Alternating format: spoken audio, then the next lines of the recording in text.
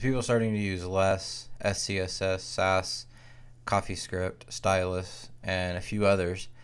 It's getting more and more common that we need to be able to pre-compile all of these assets when we run our application, and then also compile them for production. In this video, we're going to go over Django-pipeline, which actually helps us with that process. First, if we take a look, and we'll see a Stylus file that sets a background color of green and our font size to 30 pixels. This is an example usage. And then if we'll also look, we have a CoffeeScript file that does an alert on load of the page. On our featured carousel, it'll do a console.log.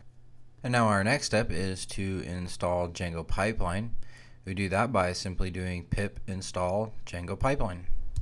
And then we're actually ready to start using it. First thing we do is we configure it in our settings file by adding pipeline to installed app. And then we follow that up by taking a quick look at some of our static file settings. Since this directly deals with our static files, we need to make sure that we have everything set up correctly. And I actually have a video over that, and I'll link to that in the show notes. But for a quick look, we set our static files dir so that we know where to get all of our static files. We're also setting the root location of our static files that we would use in production. And then finally, we're setting the URL of our static file as /static.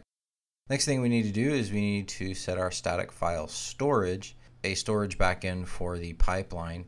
In this case, pipeline.storage.pipeline cached storage. This is used for how pipeline will actually save and store your compiled assets. The next thing we have is pipeline compilers. We need to set all the compilers that we want to use.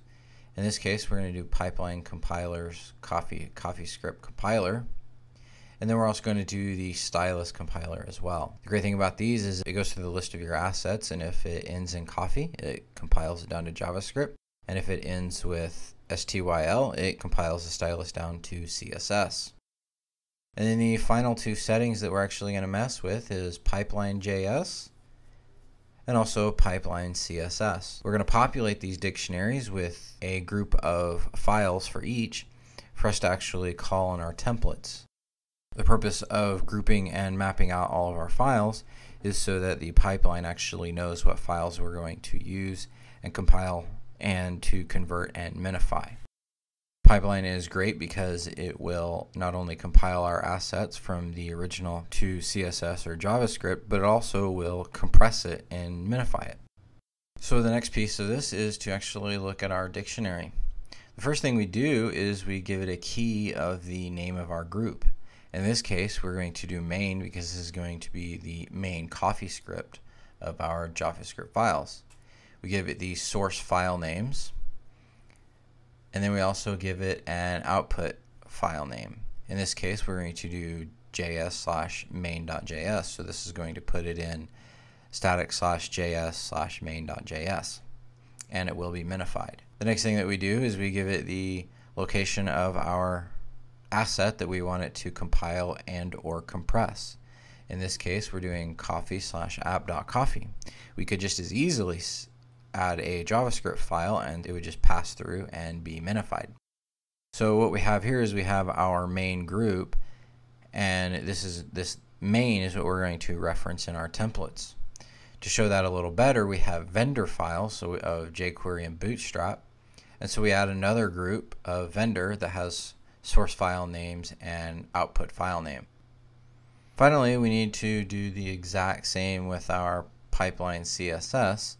Again, we have a main group with source file names and an output file name. Hopefully at this point you're seeing the pattern in how you have everything. Just to make it a little more clear, everything in the source file names dictionary, you could have multiple styles and everything, and it will all compile down into one file, and that is the output file name. This helps you be able to partition things out, and then at the end of the day you're only importing one file. And that's it for our configuration of pipeline. So the next thing is, that's all fine and dandy, you get to do all of this configuration, but how does it actually compile it all, and what does it use? So pipeline can be configured to use many different things, but by default it uses your environment's coffee binary and your environment's Stylus binary, or any binary that is executable by the environment for the technology that you're using. You can set settings to directly go to a executable. So if you have them in a separate location that is not in the environment for it to call, that's okay too. In our case, we have Stylus and Coffee in our environment to execute directly. The other thing Pipeline does is it calls yuglify, which is a wrapper for tiny CSS and uglify.js, so that it will compress both JavaScript and CSS. And again, that's a binary I have in my environment that it can just call directly. The next thing is, let's actually move on to our template where we actually are going to call everything. First thing we need to do is we need to load compressed template tags. Then we just call compressed CSS and give it the name of our group. If you remember, we have the group name of main. We also do compressed JS and another name, in this case vendor, and then compressed JS and the group name of main. What this is going to do in our test environment is it's going to actually do the compilation on the fly and include each individual file.